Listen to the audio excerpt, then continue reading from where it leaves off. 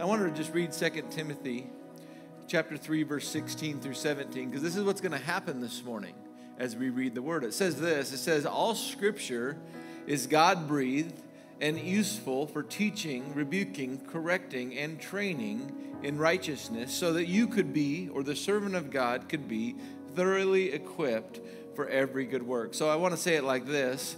The word of God is coming forth this morning so that you and I are thoroughly equipped for everything that we face. But I want to go back to the very beginning of this. It says that all of Scripture is God-breathed. I just want us to think and imagine this morning as we behold the Word of God, that the very breath of God is breathing life into you, into your being, into your situation, through His words today. He's alive. When He speaks, He still accompanies that word. And the very breath and life of God is coming forth today to equip you, to train you, to teach you, to give you the answer, to lift your head up, to help you for everything He's called you to do. Wow. When we read the Word, when the Word of God is spoken, when the Word of God is taught, the very breath of God, the very life of God is deposited into me. Glory to God. I'm thankful for that. I'm receiving that today, that there would be a strength and a life and just a deposit of Him. Glory to God. Amen. Amen. Amen. So I just was just dwelling on that, mulling on that. So we're in this series on family. I'm Pastor Nate. Glad to be here this morning. Actually, a lot of joy in my heart. You can tell what's going on in the heart by the face, can't you? There's just good stuff happening in my heart. And sometimes we look, and we're going to talk a lot to this morning about just warfare. And so many times how the enemy likes to get us to fight by what we see, right? And so we're in the family series called Whole Families. I believe God wants families whole, complete, nothing missing, nothing lacking. It's interesting how even this, I thought about going this way this morning or maybe in the weeks to come, but just how Jesus, when He would approach to the people after He finished His work, He came in, He would be like, peace be unto you. When He got into the room, He's like, peace be unto you. Like He was declaring to them wholeness. How about when we just walk into our home? And they do this still in Israel, or the Jewish people, they say shalom, peace. That's their greeting. It's like, hey, what's up? ¿Qué pasa? Right? Okay, that would be Spanish for what's up, right? Or what's up for English. That's English for what's up. Or shalom, they're like shalom. They greet one another and they declare to one another wholeness. Isn't that cool to think that you could walk into your home and instead of talking all that you're missing, lacking, broken, instead we just say peace in this home. That's a cool thought. That's what the enemy would love to rob from you and me is our peace. And he likes to rob the peace that we hold in our heart by working on the exterior. Right? When the storms and the waves of life are going on, so many times it's easy for us to fixate on those things and make moves based on what we see, think, or feel, instead of based upon the conviction or a truth that we hold in our heart.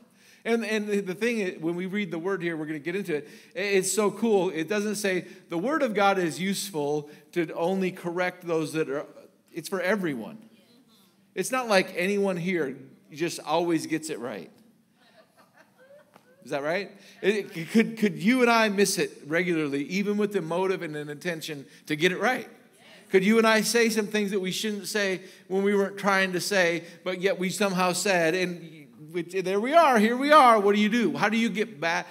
You know what I'm saying? So when you look at this, we're going to look this morning, and we're going to talk, it was interesting how last week, how many of you enjoyed Pastor Evan, talking about forgiveness?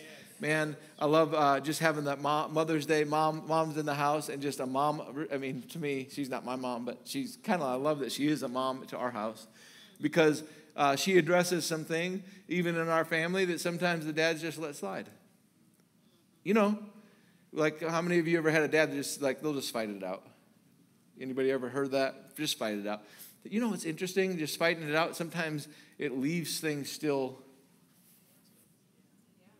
let me say this, covered up, right? It's just fighting it out. But moms, a lot of times they are like, no, okay, come on, we're going to talk about this. All right, praise the Lord.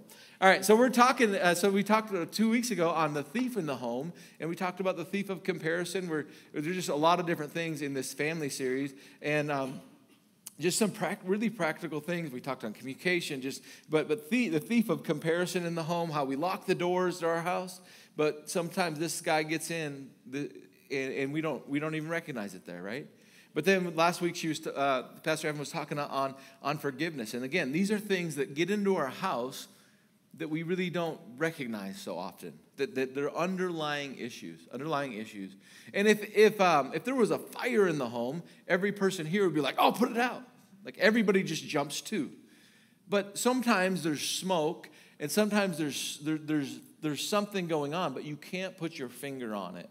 Anybody know what I'm talking about? Like you can't put it on, but it's definitely causing some stuff, right? And so we're gonna talk this morning not just about the thief of comparison or forgiveness. We're gonna talk about guarding the home and really a little bit along the lines of spiritual warfare. Spiritual warfare. You and I cannot fight spiritual things naturally. I want to start this morning, and the title of this morning's message is Guarding the Home. Guarding the home. Can I say it this way? If you have a home, you're responsible to guard the home. That's right. Not just mom, not just dad. How about sons and daughters? If you have a home, if you're in the home, you are responsible to guard the home. So somebody say, it's my responsibility.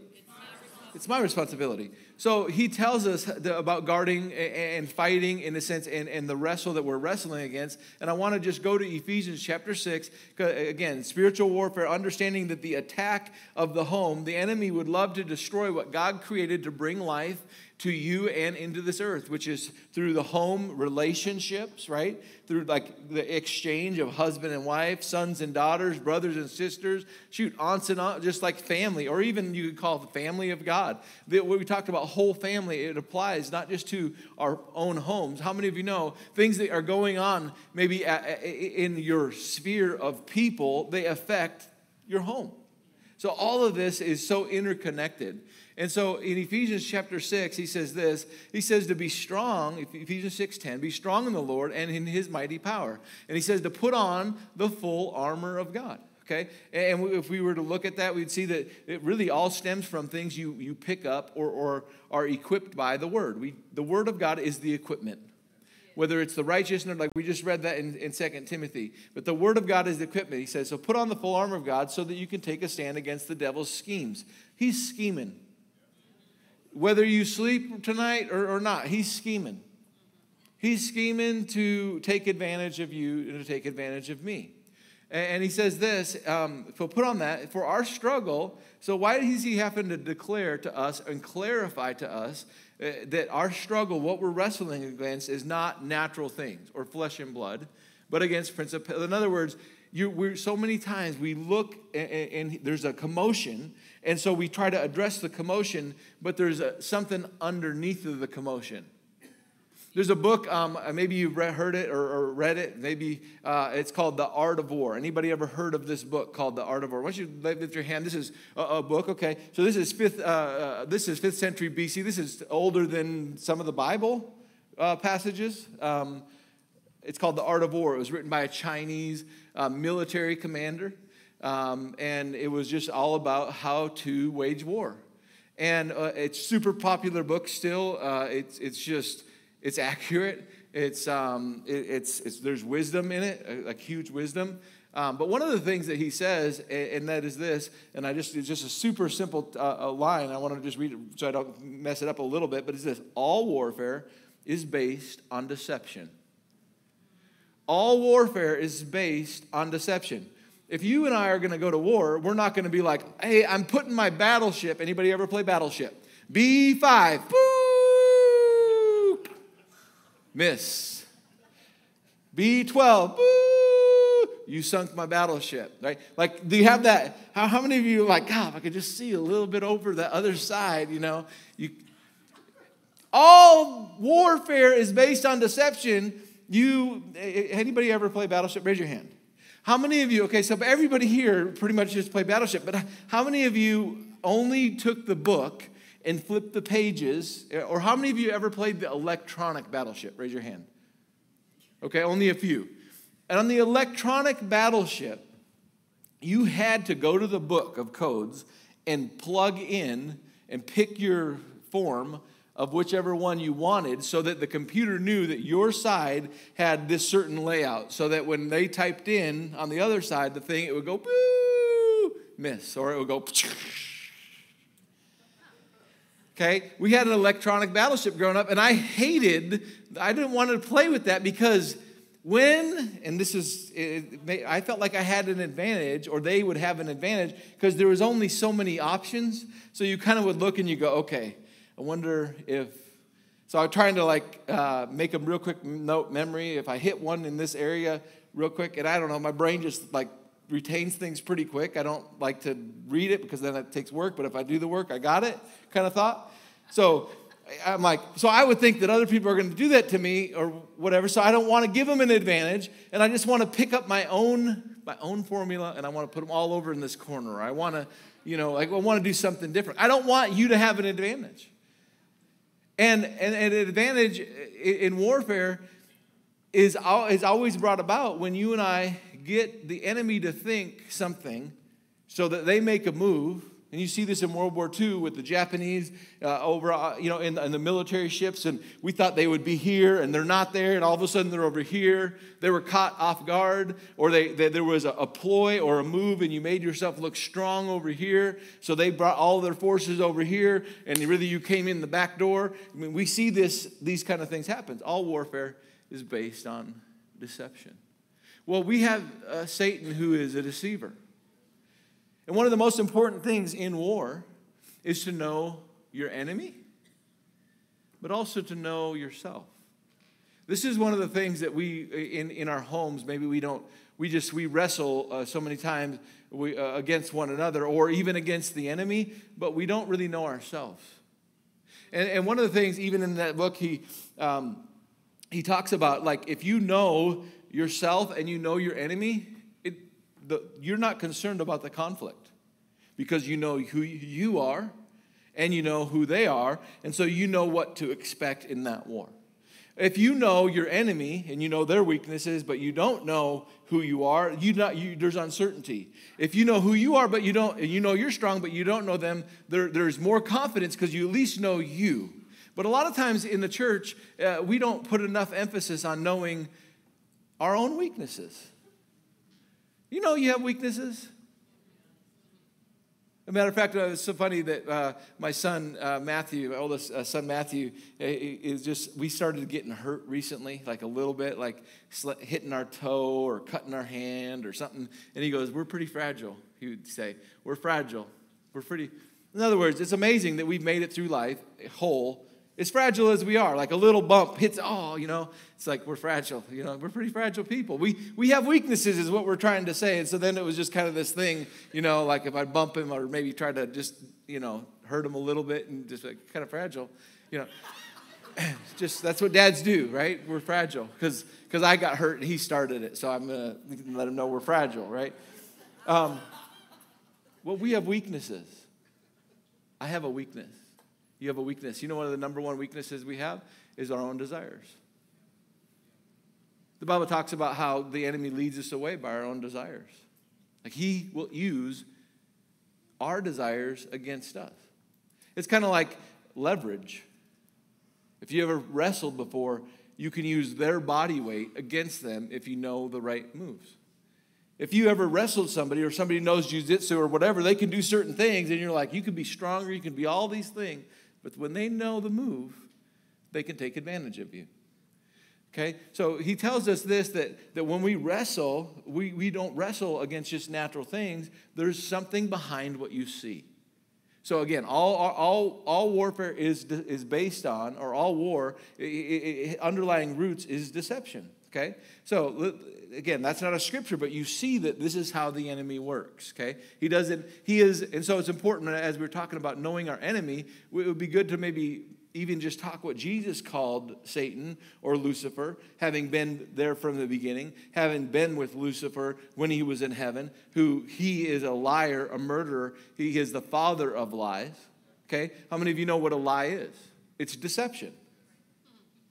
So this is how the enemy works. He doesn't work just open-handed like, hey, pitchfork horns, here I am in your house.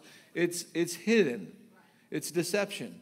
And so it says this in 2 Corinthians 10, 3-5, for though we walk in the flesh, we do not war according to the flesh, for our weapons of our warfare are not carnal, but they're mighty through God to pull down strongholds, casting down arguments and every high thing that exalts against the knowledge of God, bringing every thought into captivity to the obedience of Christ.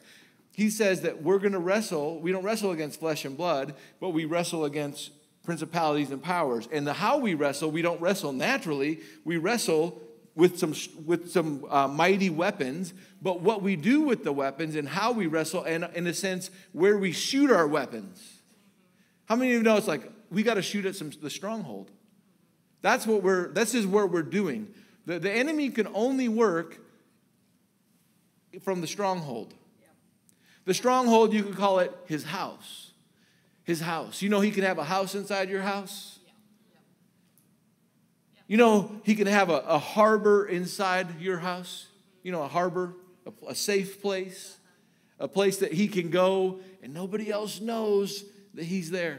Maybe sometimes we don't even know that he's there, but he's there.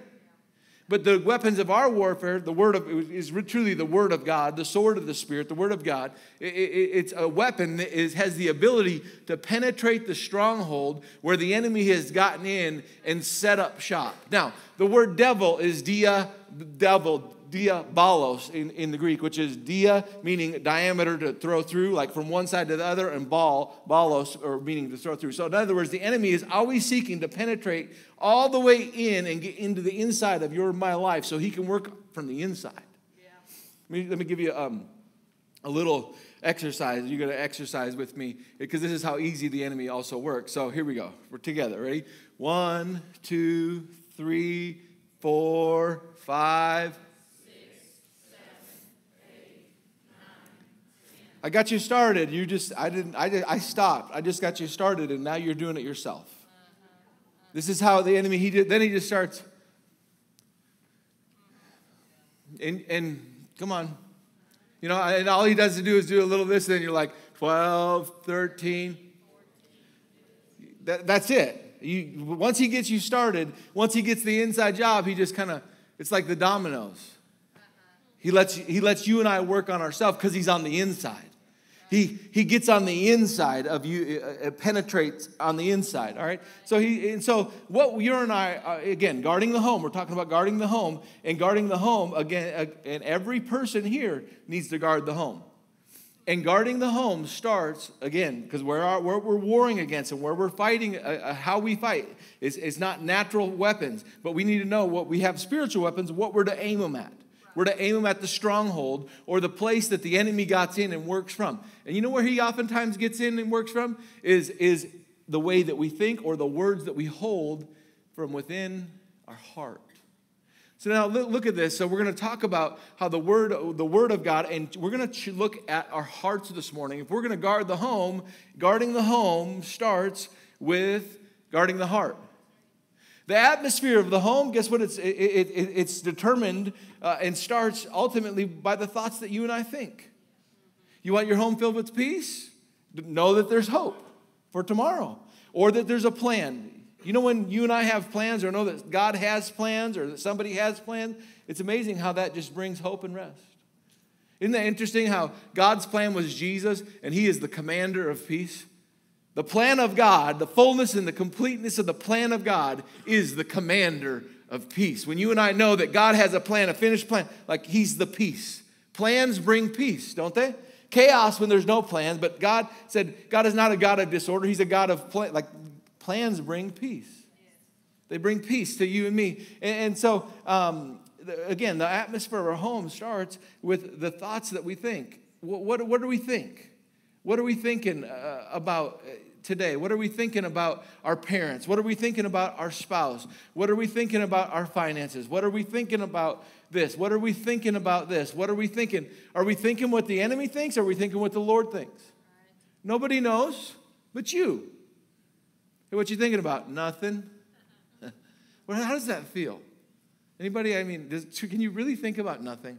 I mean, I guess what do you think? No, you're thinking about something. You just said, we say nothing. A lot of times our nothing is because we don't want to give off what's really going on the inside.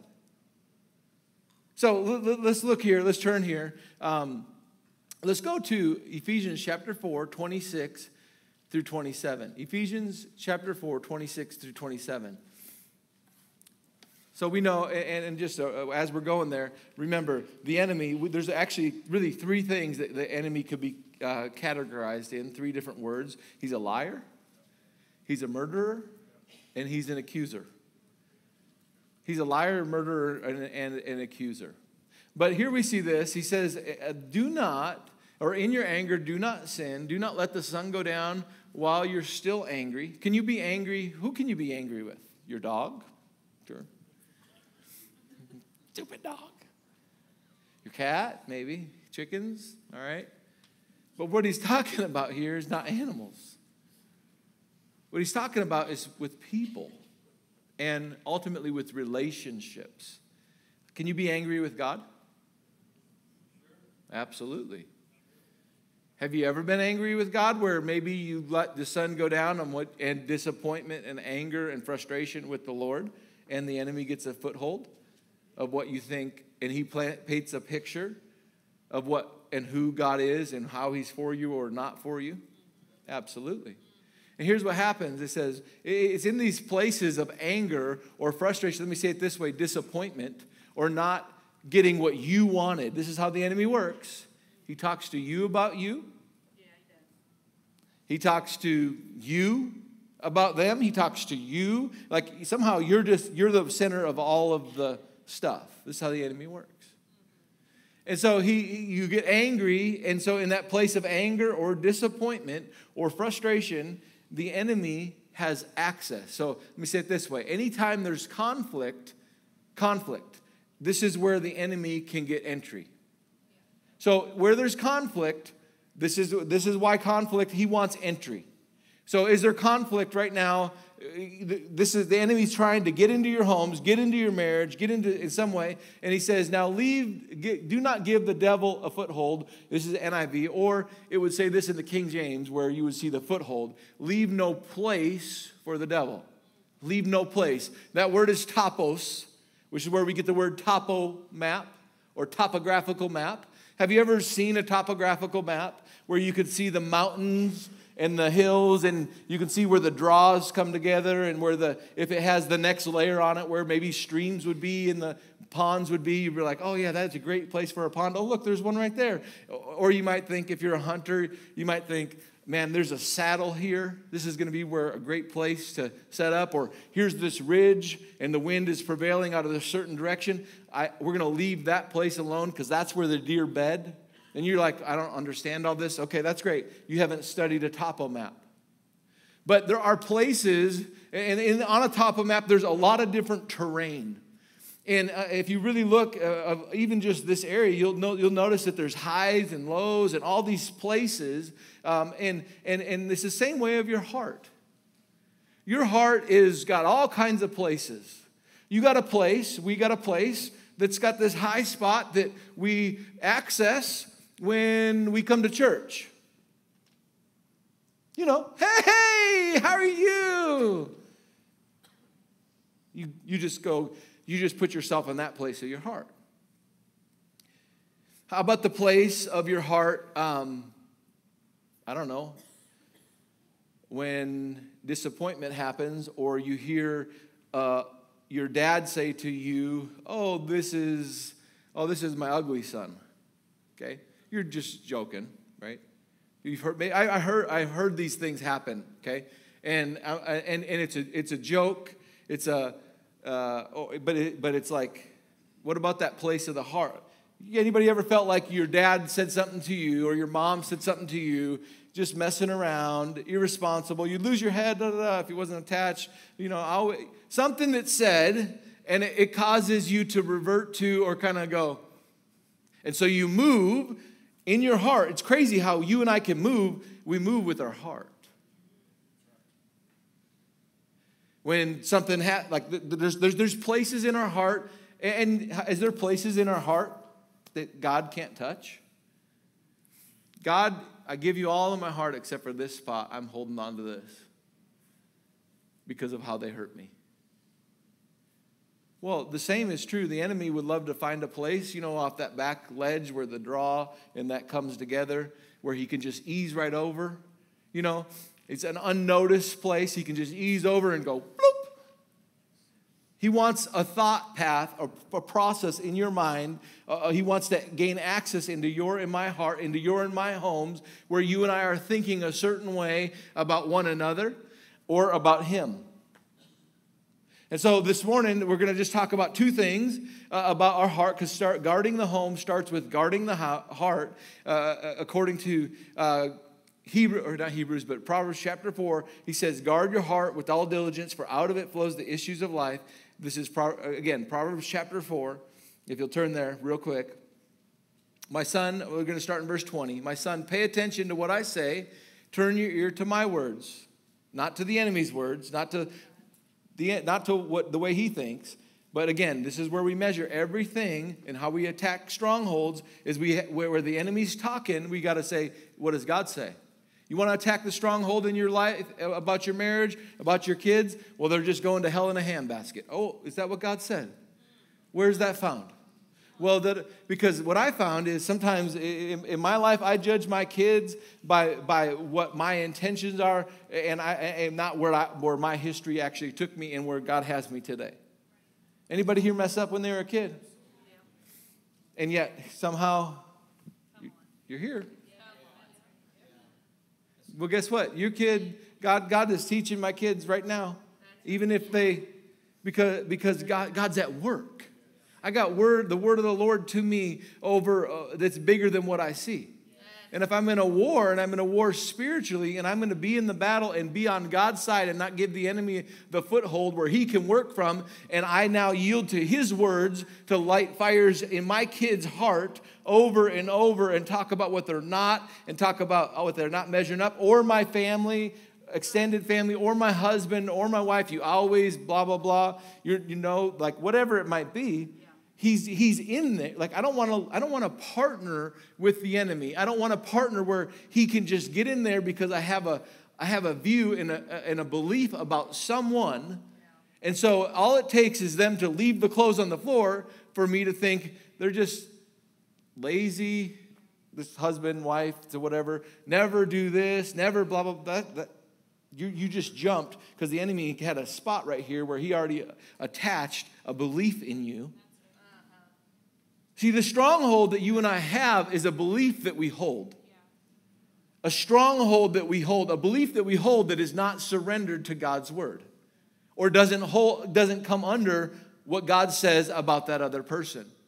It's something where we count suffered wrong. It's a stronghold is something, a place that the enemy operates from. It's a safe place. It's his harbor where every time something goes on, he can just come right out and go, boop. And he just builds that. And it's not too long until that base becomes bigger and bigger and bigger. And then it takes up more place and more space in your heart. Now, he says what we're supposed to pay attention to is what the Lord says. Turn my ear to your words. Do not let them out of your sight. Keep them in your heart, for their life to those who find them, and health to one's whole body. Above all else, guard your heart. For everything you do flows from it. So and then he goes on to say this: keep or guard your mouth, and keep it free from perversity or corrupt talk from your lips. So this morning, two things we're going to talk about guarding our heart is, and you'll see this in Mark chapter 4, he says this, that if you don't understand this parable, you won't understand anything. It's the parable of the sower, Mark chapter 4. Such a good passage. It's one of those ones in our Bibles that should be opened and read regularly. Because there are things, and so we're going to talk about two things: what gets in and what gets out. In our heart, how many of you know there can be things that get in that aren't good? Yeah. But how many of you know, maybe this has happened to you if you've ever had a garden or little kids, or you're growing something and your kids just want to help so bad. And so the plants are just young and tender, and so we're going to weed. And they're like, look, Mom, that's my tomato. I love you. Tomato, I'm kind of upset with you, son. Or, there are things that get in our garden, but there are also things that can be pulled out or choked out, forgotten. So our heart holds, it's a holder of things. Matter of fact, our heart is an incubator. It's an incubator. So if it's not holding the right things, it's not going to grow the right things. But if it's whatever it holds, it grows. It's amazing. It's amazing how the ground always grows. It always grows. Your heart is always, my heart is always growing something. It grows what it holds. So what's it holding? What's it holding? What has a strong hold in there? We have to look at it. So we're going to look at these two things that our heart sometimes holds. It's what gets in or what gets out. And I would say this: love for things, or and love for one another. We're going to just talk about those things that get in our heart. Love for things or love for one another. I was going to talk about sometimes we forget the faithfulness of God. How many of you know that's sometimes what gets pulled out? Can anybody ever have the faithfulness of God? Just somehow, it's just not there. I know I planted that there.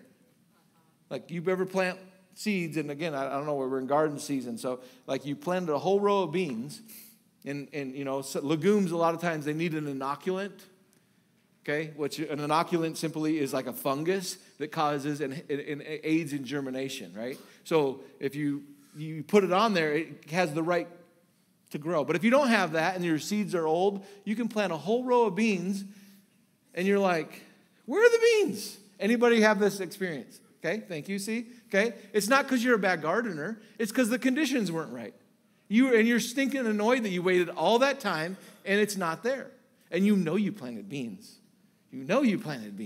But they're not there. Got robbed. Other thing it could be, if you've seen this, if you've planted corn. I don't know why we're talking about gardening so much. Jesus talked about parables, so here we are. If you have crows, you ever plant corn and see the stinking crows in your garden? They'll dig. If a crow sees you plant corn, they can take your whole row of corn out. They'll dig it up. They're smart. I don't know how they do it, but it's happened. Because something came and got the corn. Something came and got what you planted.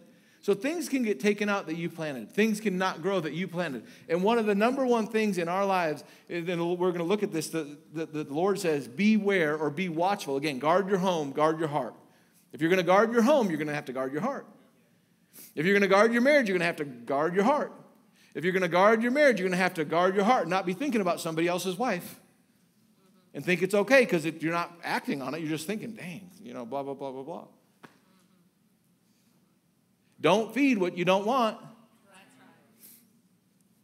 Don't feed what you don't want. You don't want what goes with. Like my friend, I don't know, we're just in these stories this morning. My friend in Oklahoma, he has cats and just running around and just country, right? There's a mule, there's a pig. You never know what's going to be there, sheep or horses or whatever. It's just chickens and quail and just you never know. Well, one day, he had feeding the cats, and this little raccoon, or a little kit, rather, raccoon. How many of you ever just seen just a baby raccoon? They're so cute. So he's like, oh my gosh, there's a raccoon. So he's sitting on the front porch, and so he throws a little the cat food, and the raccoon comes up. Well, like not too long, there's like another one. And then another one, until there's like 11 raccoons.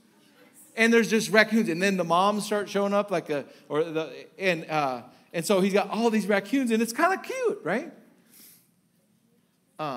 Until they got into his chicken coop where he was raising, I don't know, at that time I think he had about 100 chicks, young, and every one of them got killed. He proceeded to help the raccoons understand, no longer will you eat chickens.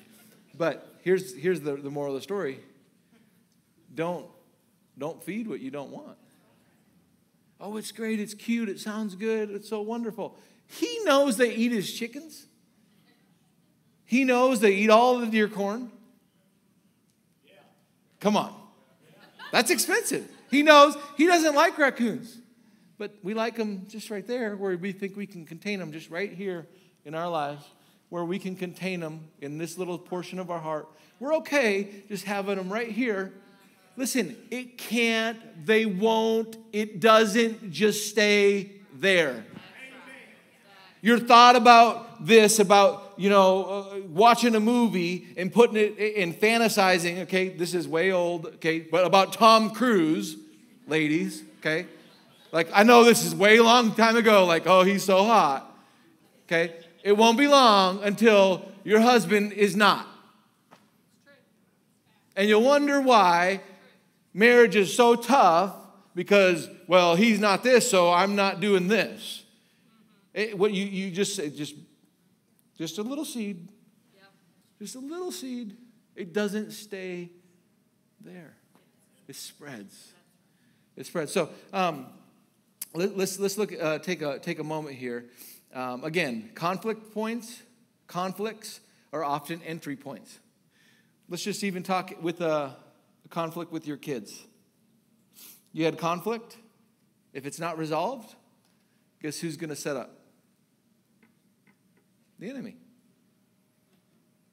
Mom always does this. Dad always does this. They never do this.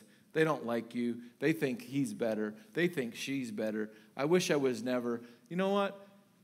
Talk to your kids. Like even this, I don't know where this came from, but how about we love our kids like we chose them? How about we start loving our kids like we chose them?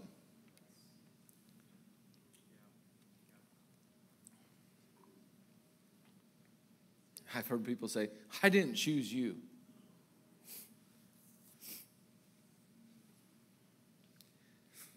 So the heart is incubator, and it will bring forth.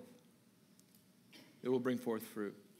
Deuteronomy chapter 6, 1 through 14 says this, these are the commands and the decrees that the Lord your God directed me to teach you to observe in the land that you're crossing the Jordan to possess. So observe this in the place that I bring you and a place of promise, so that you and your children and their children after them may fear the Lord your God as long as you live by keeping all his decrees and his commandments that I give you, so that you may enjoy long life.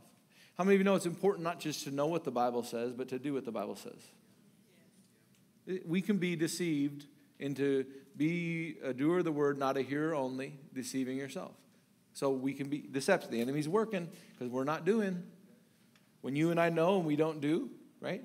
So he says, if you want to, here's what he goes on to say this. He says, so that you and your children after them may fear the Lord as long as you live by keeping all his decrees and commands that I give you, so that you may enjoy long life. Hear Israel, or hear people of God, be watchful. This is this word, be careful.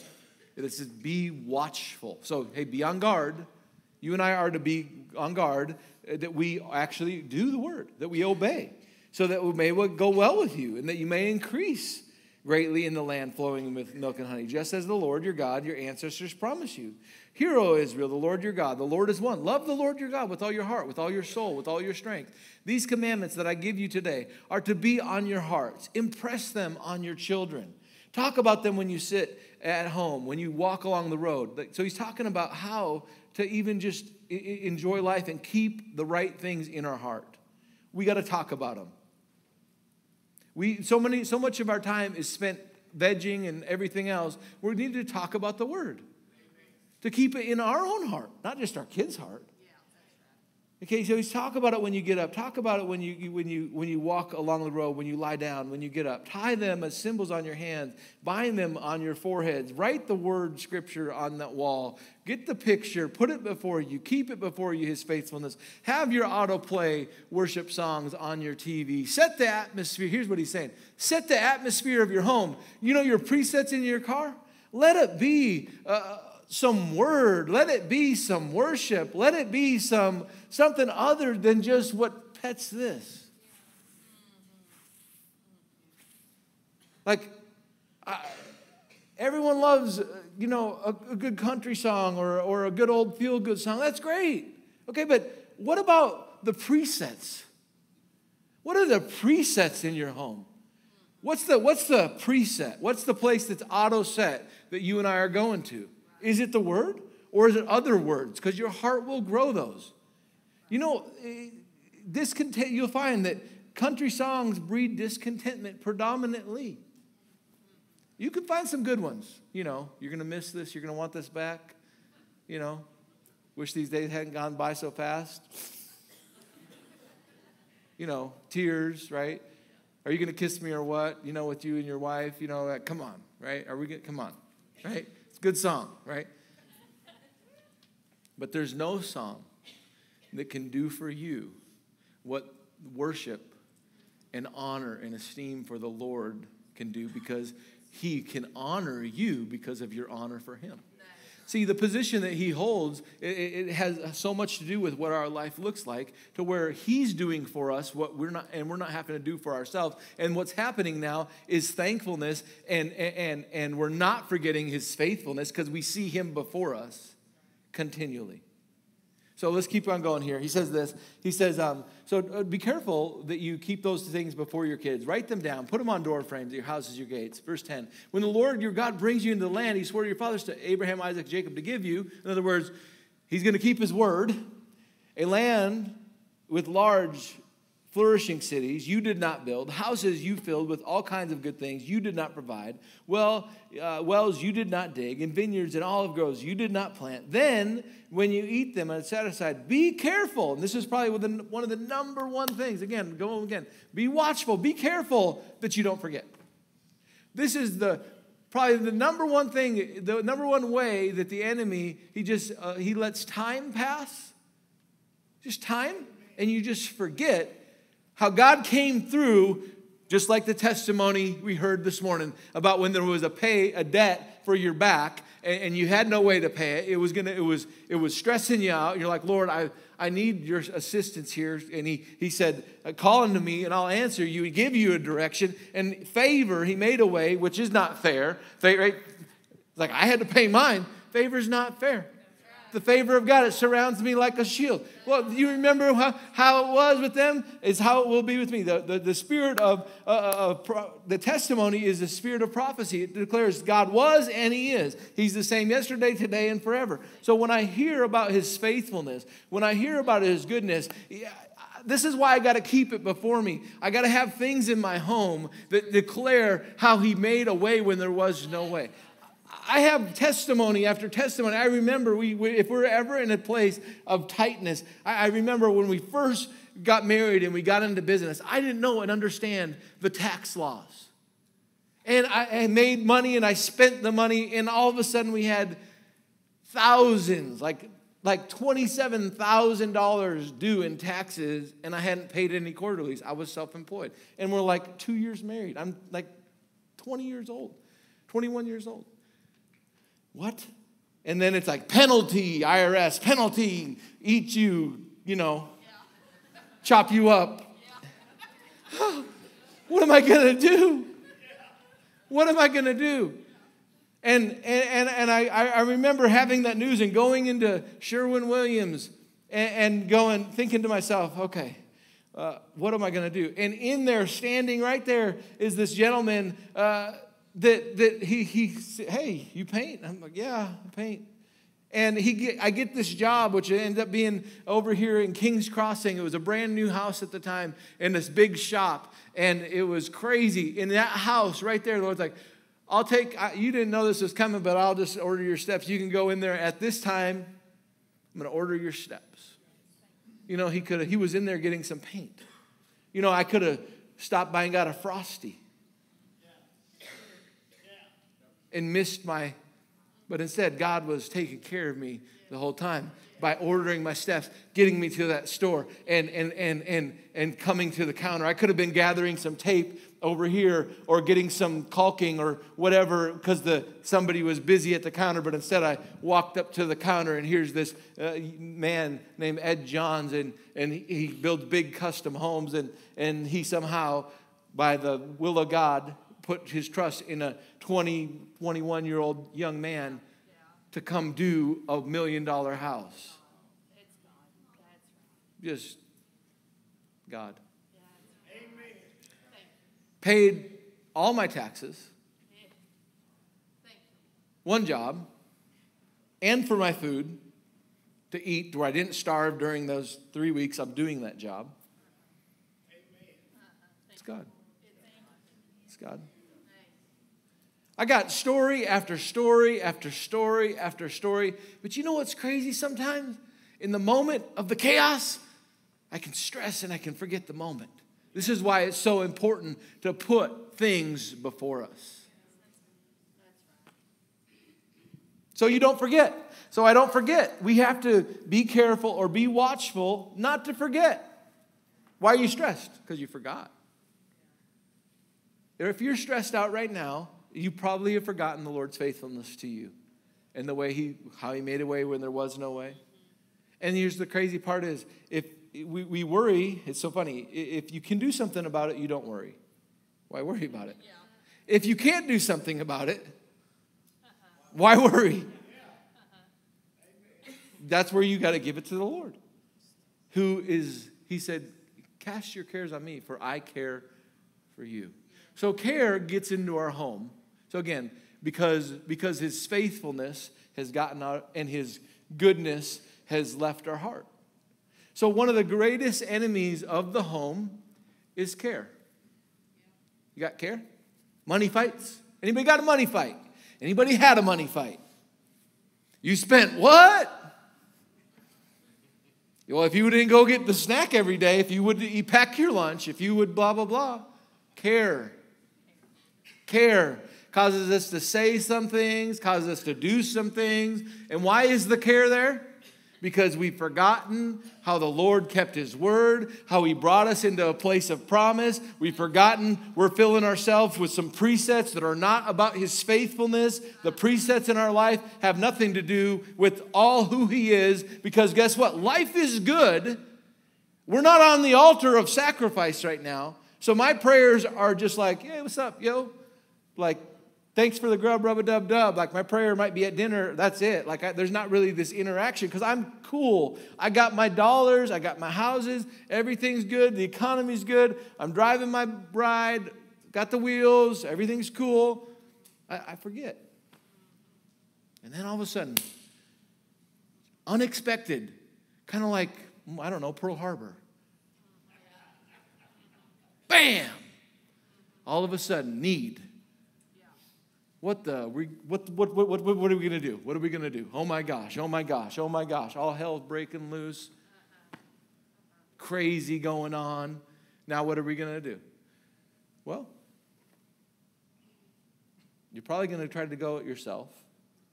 You're probably going to try to fix it yourself. You might turn to what it goes on to say here. You might turn to serve some other gods. You might look to something else to meet a need. Maybe it's a numbing agent to meet a need, just to calm your nerves. Maybe it's, which somehow leads to, I don't know, drunkenness, addiction, doing things that you wouldn't normally do because it does change and alter your state. Oh, am I talking about drugs and alcohol this morning because, oh, they're so bad? No, it robs from you. It robs from me. It robs from him. Glory to his name. Idolatry, that's what it is. When you and I put something else in God's place, it's saying that can meet my need instead of God. Yeah. God doesn't want that for you. He doesn't want that for me. He's a jealous God. Let's keep going here. So, the last part of that verse. So be careful not to forget the Lord your God who brought you out of Egypt, the land of slavery. Fear the Lord your God. Serve him only and take oaths in his name.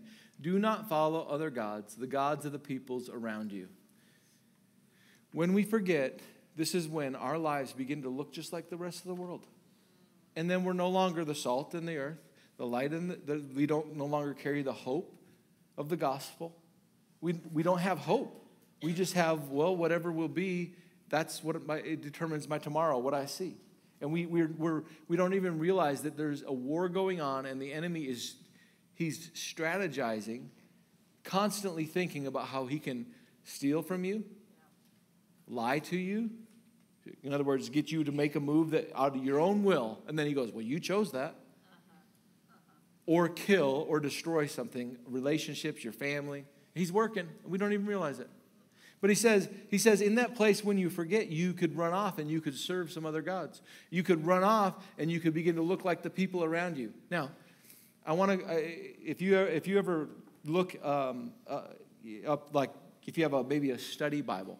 Again, the study Bible, somebody put some correlating verses in there. It's not the end all be all where this verse correlates to this verse, but there's word studies that would say that this verse, it's talking along these lines too. One of the verses that somebody put next to there that is talking about the same thing is you go all the way over into Hebrews chapter 13, verses 4 through 6. Like it's talking the same thing. Okay, so let's turn there this morning. Again, we're going to get this piece right here where what got out of our heart. We're talking about sometimes we forget the faithfulness of God. We forget, how far he's brought us, how he brought us into these places, and something else happens. So he says this, and it's interesting. God is talking to the children of Israel. These are his people. Covenant. What's marriage? Covenant.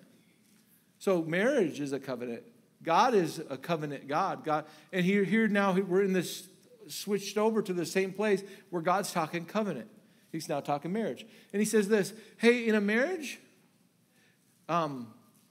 everything shouldn't come into the marriage bed. Like it should be kept pure. In other words, outside things don't come in. Okay? Outside things, we hit on this a little bit just for a moment, but outside things don't belong into the marriage bed. There's porn, God forbid, but crazy. Well, as long as we're, it doesn't belong there. Okay?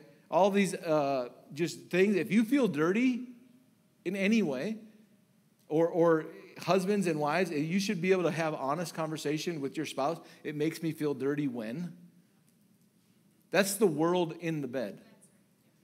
If you feel dirty in any way, you need to have that conversation with your spouse and say, hey, I don't like when. And guy,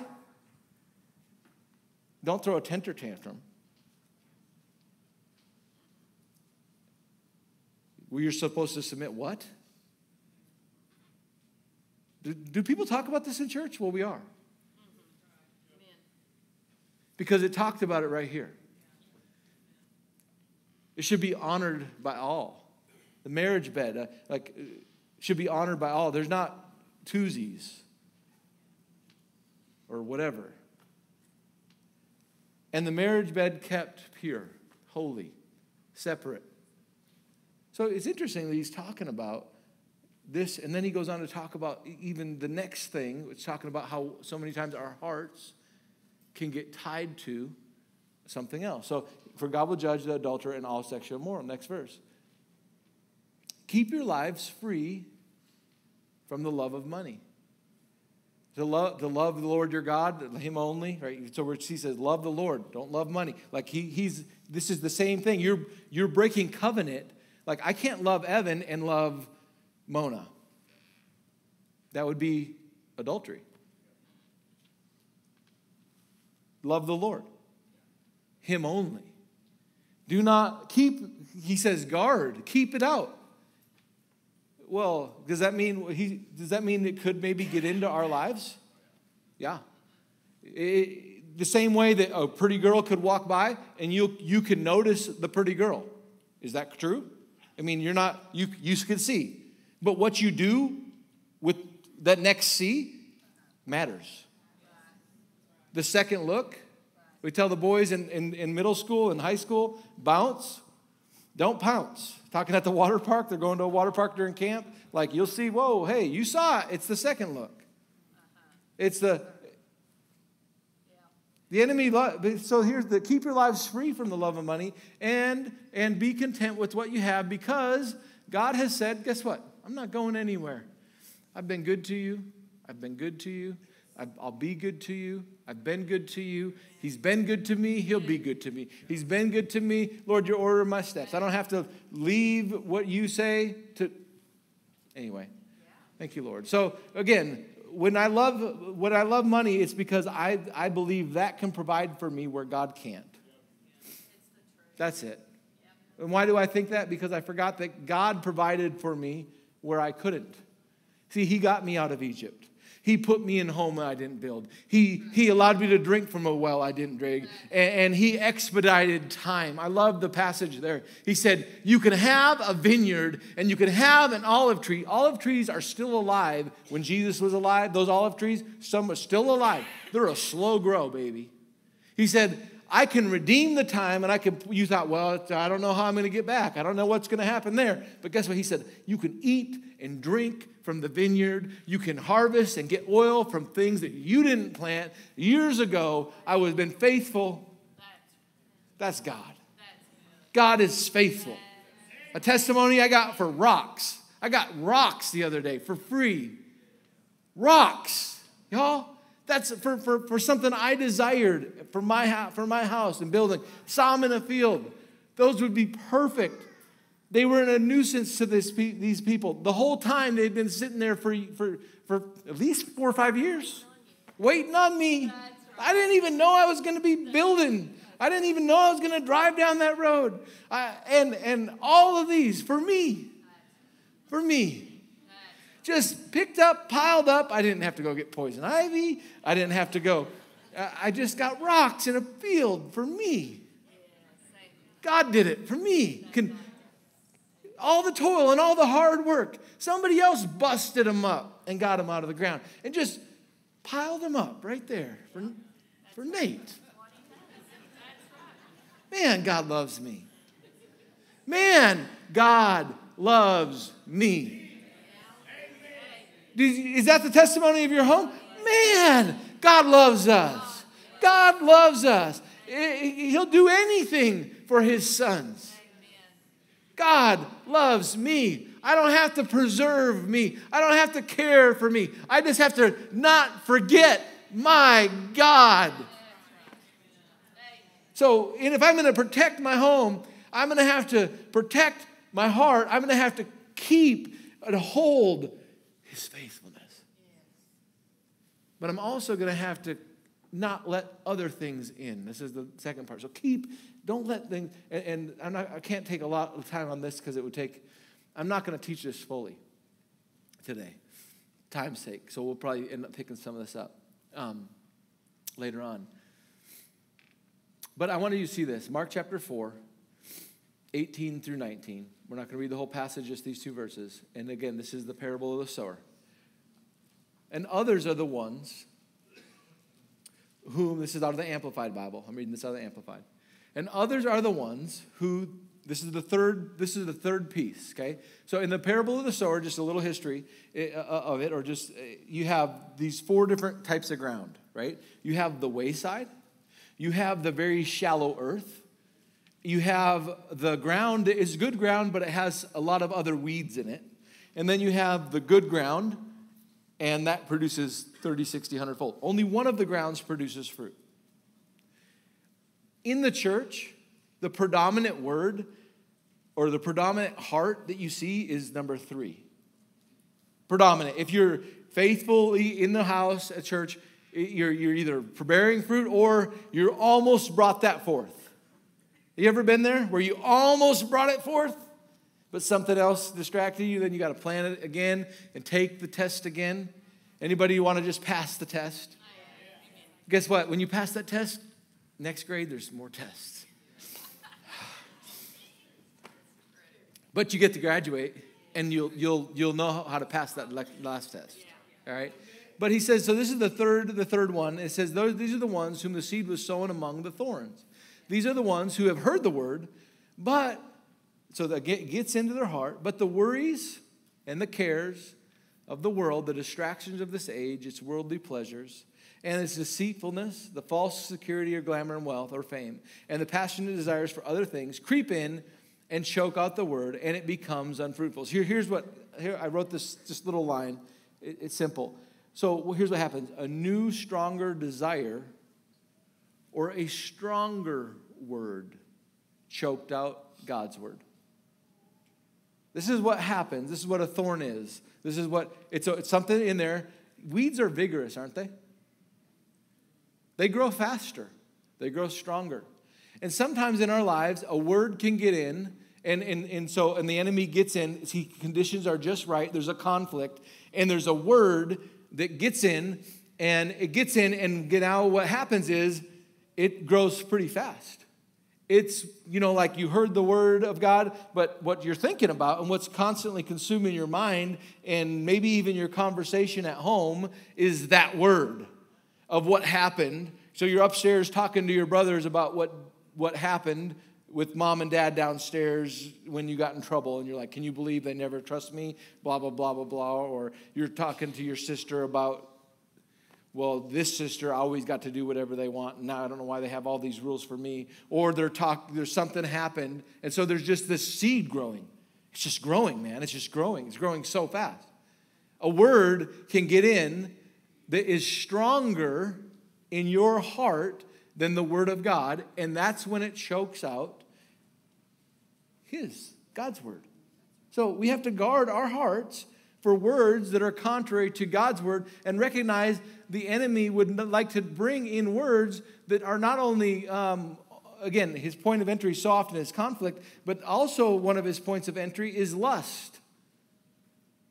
What is lust? It's not just sex. Lust is desire. What do you desire? Guess what? This is how Satan takes advantage of you. The thing that the enemy is going to come and get Trevor on might not be the thing he comes to get Nate on. Or JR, he's like, I got him right here. But Nate, he don't get him there. But he got Nate over here, and JR's like, what? It doesn't work the same way. James 3 tells us, we're drawn away by the desires of our own lust. So here's what happens is, it's not just that something gets in because of bad or conflict or all this. Sometimes it's just an innocent desire to go to the lake. Who wants to go to the lake? Me. So guess what I kind of need? A boat. And then if I get a boat, I probably need someplace to stay. So guess what else I need? A lake house. Oh, I was going to say a camper. Oh, I like it. Yes, Lord, a lake house. Okay. And so we need a lake house and we need a boat. Okay. And, but we probably don't want to always go to the same lake. So we might need also a camper, right? But I don't want to spend all that money on a big motorhome because I'm not going to use it all the time. But I'm going to need something also to pull the camper, right? Like 3/4 ton, so that I can use it. But I work 5 days a week because actually kind of like 6 because I got to pay for this thing now. And so I only have this one other opportunity to use this thing. And so, and I'm kind of struggling to, give honor to the Lord, tithes and offerings, because it's kind of tight because of some of these decisions. But if I don't go to church, then I won't be conflicted. I can go to the lake and have my God time with God because Jesus walked on water. And so I just need to get a set of skis.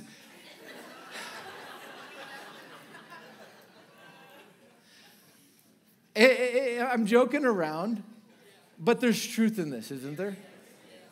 This is not to be like, oh, what's your problem? This is like our desires. I need a hunting lease. I need a this. I need a that. And it's not a bad thing. It's something that the Lord would often want to add to you and me. It just can't take his place. It can't become the greater seed in my heart. Because my children and my children's children depend on the words that my heart holds. My home, I got to guard my home. You want to guard your home? You want to have a legacy?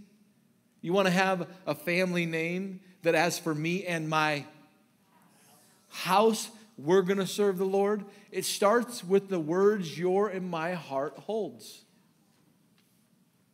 That's what it starts with. It starts with those words. What does my heart hold? Am I holding the right words? And those words, am I remembering God's faithfulness to me? If I remember that, the storms of life, they're going to come. But his faithfulness never ends.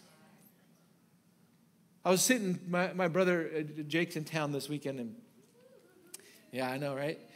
And so we got to hang out, and we were talking and just talking, and we were landing in Courtney or in Hawaii, and we sent this. They had sent us a picture of the sunrise, and I was just talking to him about me seeing those sunrises, and every morning there, I asked the question. Actually, the way it started was, "Are you a sunrise person?" I had asked Sheena, "Are you a sunrise person or are you a sunset person?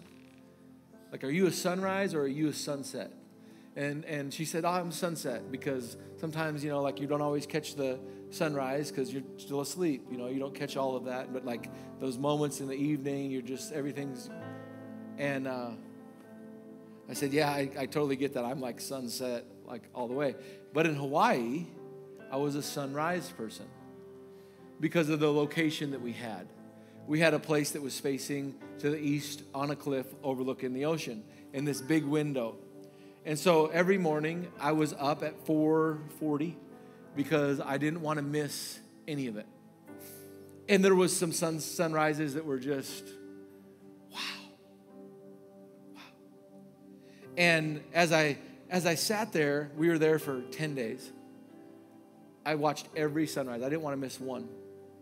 There was a couple times the sunrises were, you know, normal. And the second day when that happened in my heart, where I was like, well, I got up at 4 this morning, and that was kind of lackluster. I got a grab in my heart. And the Lord said, "You graded me. You graded my faithfulness because of what you saw, because you didn't see the colors that you thought you. Did I make the sun rise this morning? I'll do it tomorrow too. Will you be there? Because I'll be there. Because I'll be there. Will you be there? Because I'll be there. I'll be there.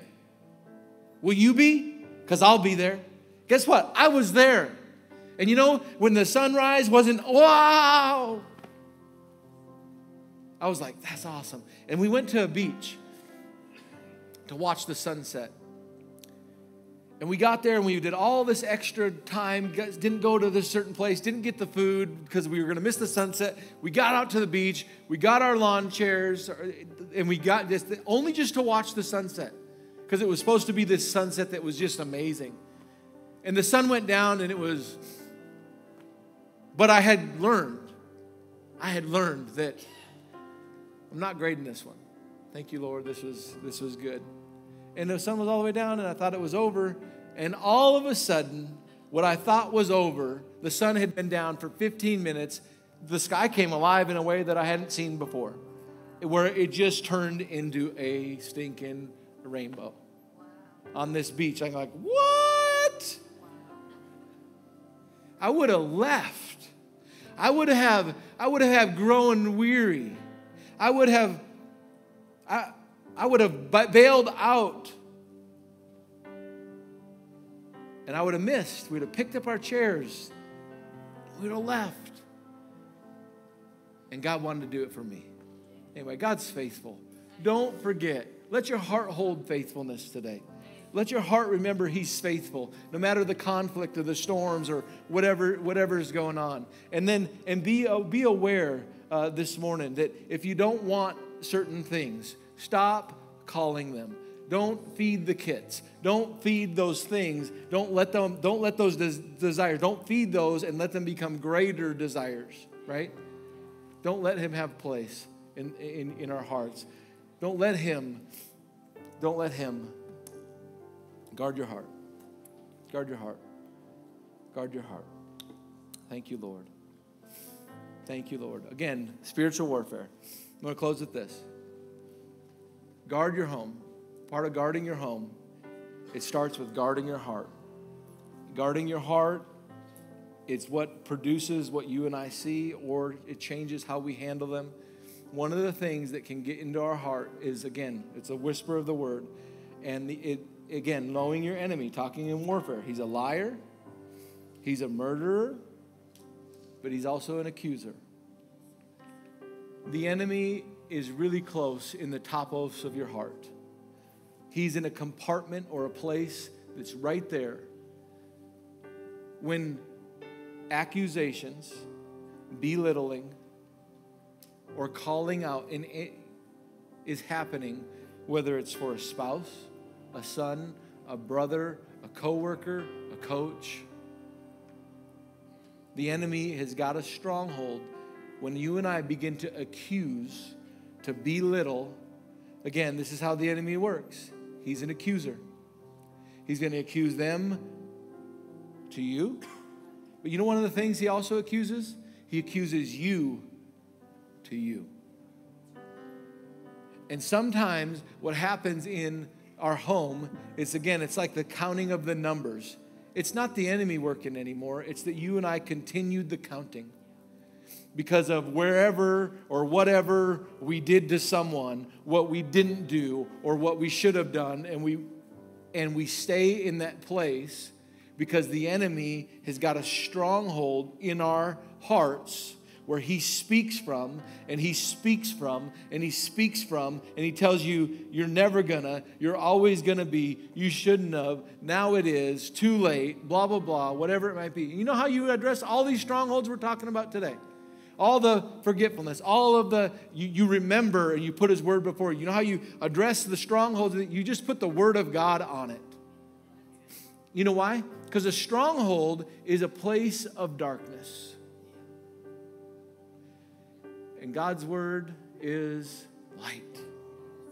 And light dispels darkness. And light, according to John, darkness cannot comprehend darkness. Darkness cannot comprehend light. So when you put the word of God, in other words, what it says concerning that person, your financial situation, whatever it might be, the darkness it dispels it. It eradicates it. It might have to try to move to another place, even like a stronghold, or you might have to go further, but you put it there, and that light will shine forth in your heart, and the enemy has no answer for it. So today, in your marriage, you want your marriage to last? No, I don't. Okay, you don't want your marriage to last. Who's talking? Well, hurt. Okay. Who's talking? Well, hurt. Okay. So who's talking if the fruit is hurt? Let's go to Galatians chapter 5. What's the fruit of the Spirit of God? Okay, hurt is not one of those listed. Who's talking? That's you talking. Oh, who's talking? The devil is talking. So you really don't want that, do you? You really don't want the raccoons in your life. You really don't want that. What do you really want? Why? I want it like it was. I want it like my heart held to. I want it like this. I want it like I wish it could be. I want it like God might want it for you. Yeah, I want it like that. So why did you let go of that? I don't know. Well, you want to plant that? We could plant that today. We could plant that today in the incubator of your heart, and you could grow it. Your tomorrow is based on a choice today. But your choice today is based upon the voice that you're listening to. So what voice? What word? What seed? What are you going to choose? Are you going to choose? Are you going to remember God's faithfulness? Are you going to attack the stronghold of your mind and not let the enemy have an advantage over you? Let's end with that scripture by going to there again. 2 Corinthians. We do not want you to be ignorant. He says this. Though we walk in the flesh, we do not war according to the flesh. For the weapons of our warfare are not carnal, but they're mighty through God to pull down strongholds, to cast down arguments and every high thing that exalts itself against the knowledge of God, and to bring every thought into captivity to the obedience of Christ. This is how you and I wrestle against what we can't see. Because there's something behind what you see. You take the word of God and you apply it according to, or to the voice that's prophesying to you, death, destruction, lack, hurt. You get the promise of God and you put that in your home. And when you put that in your home, light hits that place of that and eradicates that darkness. And darkness doesn't have an answer for it. And if you'll do it, and if you'll stick to it, and if you'll allow the incubator of your heart to hold it until it brings forth fruit, you'll be so glad you did. Let's stand. Thank you, Lord. Thank you, Lord. Thank you, Lord. When I was getting ready for this week, one of the number one things that I had heard in my heart for today was not so much about the message, but it was about but what after the message, and that is the conversations with you and me to use the words of our mouth.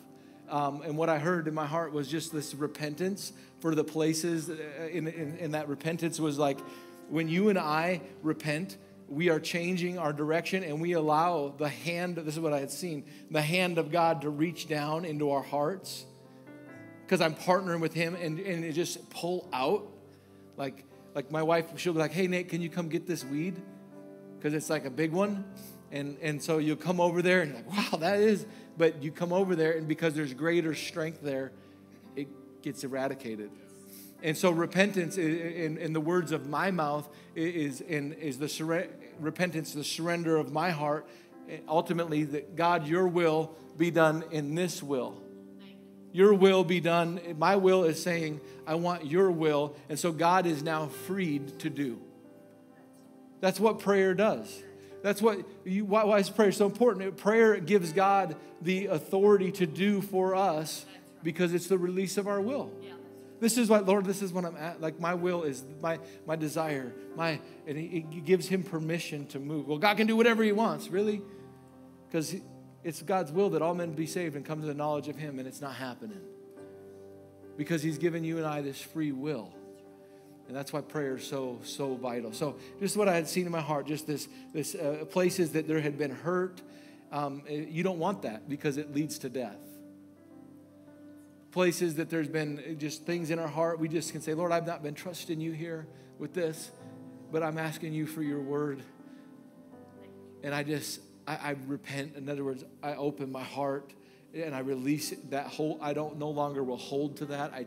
And he'll just reach in there and pull out, and you allow him to put his word, his promise into your heart. So just right now, we're going to take a moment to do that. I'm going to just lead in that, but my words won't be your words. Okay? Don't let my words be your words. Let your words be what only your heart and you know with the Lord. Okay? Thank you, Lord. Father, we thank you for your faithfulness today.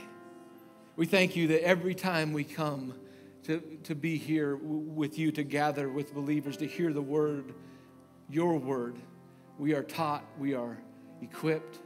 Lord, you speak. Thank you for speaking to me today. For reminding me, for showing me, revealing to me where my trust has been. Where my faith has, in a sense, died. Where I've forgotten your faithfulness and where I've been trusting the strength of my hand.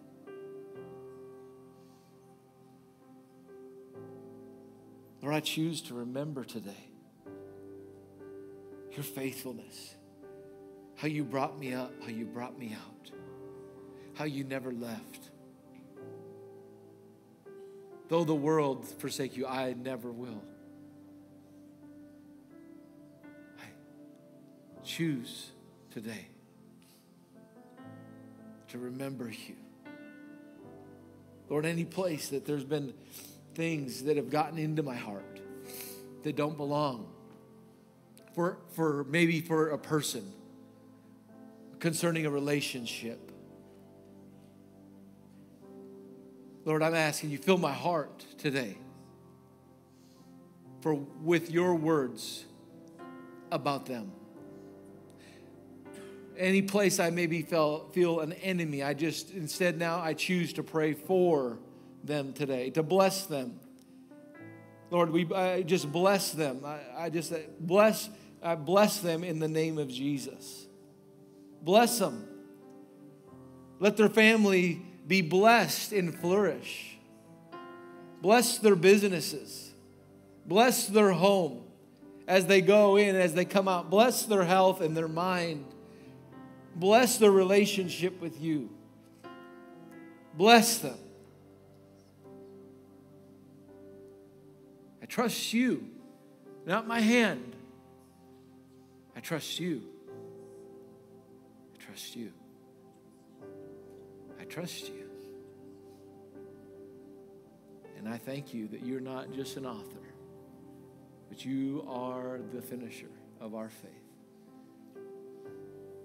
So we thank you for a finish this morning.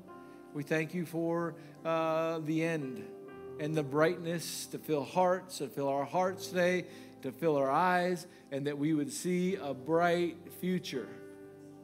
Holy Spirit, have your way. Bring to our remembrance everything that you have said to us. Where we've forgotten, remind. Where we've forgotten, remind. We say, Lord, we're looking. Remind us today of your faithfulness, of your word to us. Show us the things to come. Show us your plans. And we come under them in Jesus' name. I thank you for families this morning, whole families in this house. I thank you it would be the testimony of the people of this house, that their families are whole. Their families are flourishing, spirit, soul, and body. There's nothing missing, nothing broken, nothing lacking. In the name of Jesus, whole families, whole families. Thank you, Lord. We receive that in Jesus' name.